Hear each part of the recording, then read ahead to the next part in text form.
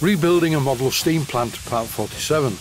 Wiring the two lamps to the dynamo in series made them light, but they were dim. In this episode I rewire the lights using some really nice looking LED lights. I need to find out the polarity of the terminals on the dynamo. For this I'm using my ancient voltmeter, which is well past its best. It is reading inaccurately, so much so that I've just bought another one via Amazon, but it tells me what the polarity is on the dynamo's terminals. It turned out that I'd wired it the wrong way round, so here I'm underneath the baseboard, I've disconnected the connecting blocks and I'm doing a test to see whether these lamps work in series. I wired them initially in parallel. I think Ohm's law comes into this, and I should know better really, because I did train as an electronics engineer when I was 16, but now I'm 71, I've sort of forgotten the fundamentals. The lights would not light at all in parallel, but in series they do, but they're not very bright. I'll turn out the light to illustrate this. Yes, they're quite dim. I wouldn't like to walk around a full-size engine house if the lights were as dim as these. I think these are probably 3-watt bulbs, and they do put a load on the dynamo. And the posture number 10 has to revolve very quickly to keep them lit. But there is a solution that I don't often use. I bought these yesterday using Amazon Prime, and they arrived today, and believe it or not, this is a set of 10 LED bulbs, complete with 10 miniature ES-type bulb holders. These LEDs are warm white, not to be confused with the brilliantly white light you normally get from LEDs. First though, let's take a look at the original bulbs. And here I found out that the bulbs are not actually fastened into the lamp standards. The very thin solid core wire is soldered directly to the bulb. Then the bulb is wrapped in insulation tape, which not only insulates the electrical connections, it makes the bulb a snug fit in the lamp standard. Here I'm unsoldering the wires from the bulb for no specific reason. I cut, stripped and twisted the two wires together because what I'm going to do is use the existing wiring to pull through the new wiring. And to the few viewers who write in and start the comment with, "Are you aware that?"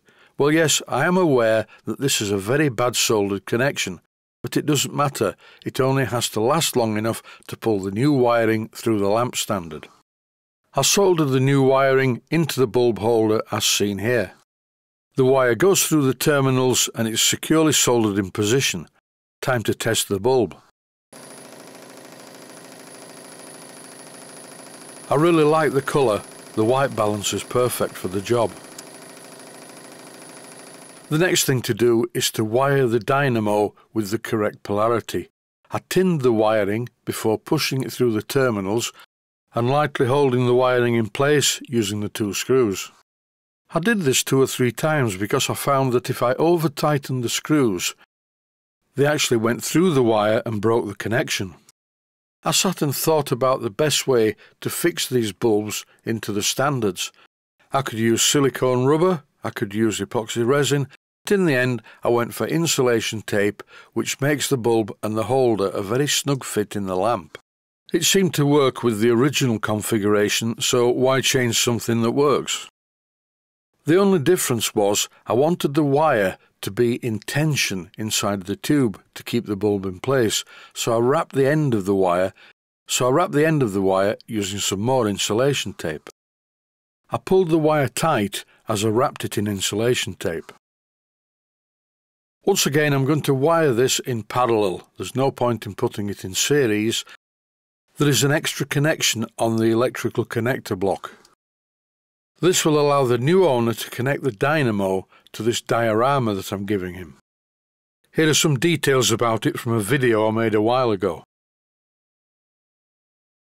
I have a dynamo mounted on the end of a Stuart S50, and this is very well mounted so I can remove it without leaving any trace that it was ever there in the first place. Before I do though, I'm going to have a play with it.